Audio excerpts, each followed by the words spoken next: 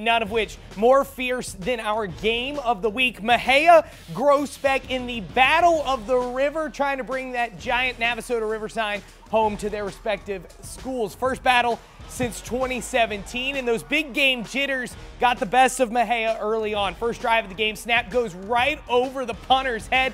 That's a safety, and it was 2-0 Groesbeck before their offense could step on the field. Then, first goat drive, Trent Platt in for the injured Allen Lewis, drops back, and all he finds is a black jersey. Andreas Venegas with the INT to shut down the Goats, but they wouldn't stop them forever. 4th and goal, Platt calling his own number somewhere in that sea of linemen, crosses the line to make it 9-0 Groesbeck. Then things went from bad to worse for Mexia. Groesbeck's punt muffed inside the 20-yard line. Goats fall on it, and then on 4th and goal, again, it's Trent Platt again, touchdown again. Goats went into halftime up 22-8, but Mexia has come rolling back to put this one in overtime.